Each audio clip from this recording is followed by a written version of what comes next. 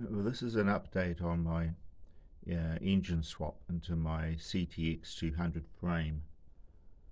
Then this engine that I've got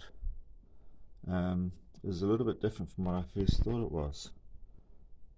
I was led to believe that it was a Crf230 engine, but it's not. The engine number on this engine is MD33E-50000383.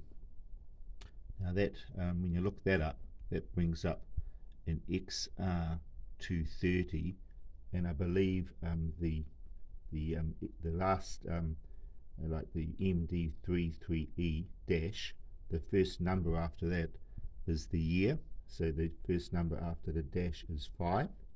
So I believe it's actually a 2005 build engine. From what I can see, these XR230s were around about 2006, 2007. So I guess it depends when they were assembled or when they were shipped. So it sounds like it's about right. So anyway, we've got missing parts on this engine. It's one of the problems I've had waiting for parts. Now the release bearing that goes in here appears to be the same for all of these engines, which basically is an FTR223, an XL230, XR230, Crf230, and the release bearing is a part. It's a 61003 deep groove ball bearing.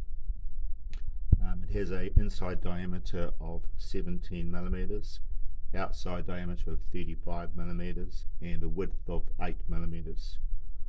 So I've gone and bought one of those. They're not too expensive. It's an open bearing as well. It was about $10 on eBay, so that shouldn't be far away.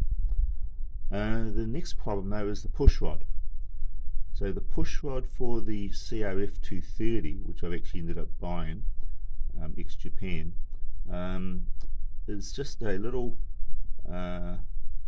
it doesn't have an extended shaft. It just has the little round surface which goes against the release bearing, and then the little peg that goes down here into the actuator, which is part of the clutch housing. But this clutch housing isn't for Crf230. I believe this is an XR230 clutch housing. So you'll notice down in here, it's not a hole there. It's not a circle. On the Crf230, it's actually a circle, a hole that the peg of the push rod goes into to stop it sort of falling out. This one here, I believe, is meant to have the extended peg that goes deeper. It goes through the bearing and it goes down into the shaft, down into the crankshaft there. So I may have to actually buy a new push rod, an actual push rod for an XR230. But the other option I've got is actually changing this side cover out, because it's got the hole there for the kickstart that I'm not going to be using, for a Crf230 side cover, which I can buy for about $70 in New Zealand here. That one does have the hole, of course, in the center here, and it would line up nicely with my Crf230 push rod. So I think I'm going to go ahead and do that. It's going to be the best option. But the next problem is, this is the gasket for the Crf230. Everything lines up nicely, except you have this little extended piece of the housing to allow for the compression release mechanism. So what am I going to do there? Well, at least there's a hole there and a thread back here on the crankcase.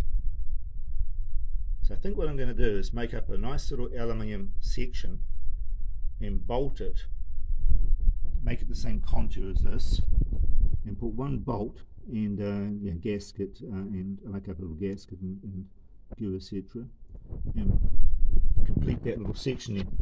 although that's a blind area on the crankcase, I believe oil will seep through just in that little groove there. It will seep through and get into that space and it will actually come out, so I can't have that.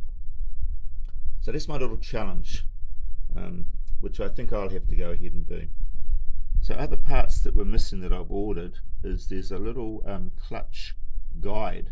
It's like a sleeve, a bush that fits in the back of the at the back of the clutch basket gear, right at the very back here. Sits on the crankshaft, and that sort of is what the clutch slides onto. And then when you take the clutch basket out, there's another washer in there, which is actually a spline washer. I'm missing that as well, so I've gone and ordered that. So this is all just tacked together at the moment. This time I've actually got the right nut on the right part of the shaft. So this nut here with the little extended part is of course for the crankshaft. Okay, because there's a little indent on the crankshaft that you just tap that little ridge into to just stop it stop it coming undone. The nut on the oil pump and spinner is just a standard nut. There's a washer behind this nut that says outside, and there's a washer behind this nut that says outside. So I think I've got everything in place.